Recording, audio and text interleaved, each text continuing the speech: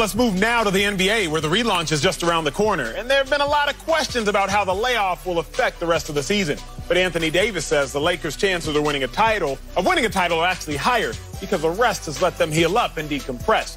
And LeBron is trying to get some intimidation going, posting on Instagram, quote, "War ready, hashtag revenge season coming soon." We're joined now by the one and only Slick Rick, NBA analyst. But Marcellus, yes, I'm going to start with you. Do you agree with Anthony Davis here? Unfortunately, I do. Oh, man, this is the wrong thing that happened to the NBA. Look, the Lakers were rolling before the pandemic hit. And I remember being in that moment, sitting on the couch with my wife. We were about to watch some NBA basketball. And then all of a sudden, they canceled the game. Rudy Gobert tested positive, and we're sitting there.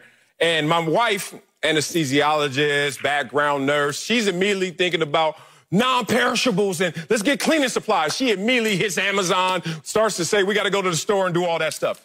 I'm sitting there like, damn it.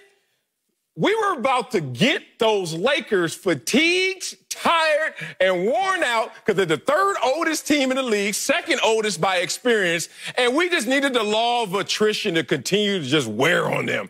And then with the pause, selfishly, I said, it's not going to hurt my Clippers, but it's certainly going to help these Lakers to be able to collect their breath and to refresh their bodies and minds and go back out there. So to me, Anthony Davis hit the nail on the head. Yeah, this is going to help them. Everyone's feeling better. They're going to roll. Marcellus, I think you're approaching this as a cautious Clippers fan rather than a clear-eyed NBA fan. Okay. Yes, the Lakers are old. They have 5 guys who are 32 years or older. Dwight Howard would make 6, and the latest I've heard is that they are expecting him to be there. That's half of your roster at 30-plus years old. And I know you and I have had this conversation before in terms of when you get into your 30s, it takes you a lot longer to start that engine. It's like your old car. You can't just run out and dial it up. Yeah. You got to give it a little time to warm up. That's what half of this Lakers roster is facing. But here's the problem that I have. I don't want to say in these turbulent, divisive times, I want to be a nicer person. So I'm not going to say that Anthony Davis is a dope. I'm going to say he sounds like one. Ooh. And the media that co-signed this and didn't ask any critical questions afterward are right there with him. He obviously didn't go to the University of Texas or Columbia and study critical thinking, because if he's healthier, okay, if he's healthier, don't do this. By the way, nobody else. If he's healthier, Kawhi Leonard is healthier. Paul George is healthier. Luka Doncic is healthier. Eric Gordon is healthier. Zion Williamson is healthier. There's a whole crew of guys that they have to go through. And oh, by the way, to my knowledge, none of those teams lost their starting point guard in Avery Bradley. So please help me in understanding why, how you would look at the Lakers at this point and say, you know what, they're in better shape than they were last time we saw them. They might be, but so is everybody else, and they're not in better shape. I think about this, Slick Rick. I moved to L.A., 2 weeks ago now, so I don't get out much. But on the weekends, I like to take trips. So I hop into my car this past weekend. I drive out to Orange County. What kind of car you got? It's a rental. It's a rental. Okay. A Hyundai, actually. I didn't realize how far it was. So I drive back to OC, and I drive back, and I park in my garage. My car was on E. It was on empty.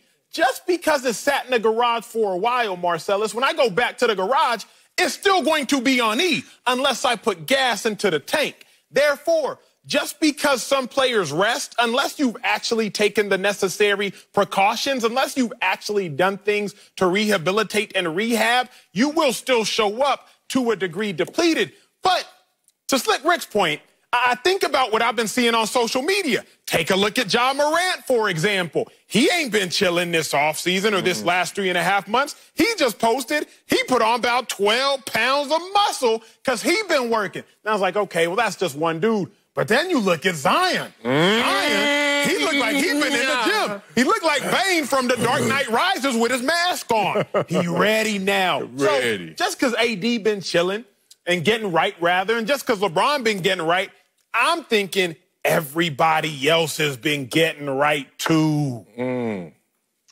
By the way, Jaren Jackson Jr., Ja Morant wasn't playing with his running buddy last time we saw them. He's now had a chance to recover from that knee injury.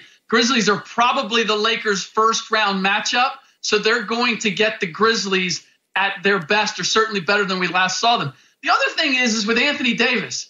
Anthony Davis has not had a problem getting healthy. He's had a problem staying healthy. So the fact that he's feeling good now does not mean that that body is not going to break down again once we get back to playing. All of which I'm just, if only he'd gone to Texas and not continued. Hey, man, Slick Rick, I had something to retort. I had a comeback. Here you go. That comeback is gone. All right, y'all not going to put me in a position where I got to defend the damn Lakers, but I got to defend the Lakers. They were on a collision course. Like you said, how much gas before I get to the destination? Everyone's done it trying to go to Vegas or, Acho's case, Orange County. Do I have enough in the tank? And they were mentally having anxiety about having enough in the tank. At least that worry is off of their plate. Now, they could go out there and play. Everyone has gotten better, so it's a universal application, not a problem. But at least the Lakers are saying, we're not going to get in our own way going forward because we won't be fatigued. I get it. I get it. Pretty good. The Lakers tank is on full, but everybody else's is too. You ain't lying there.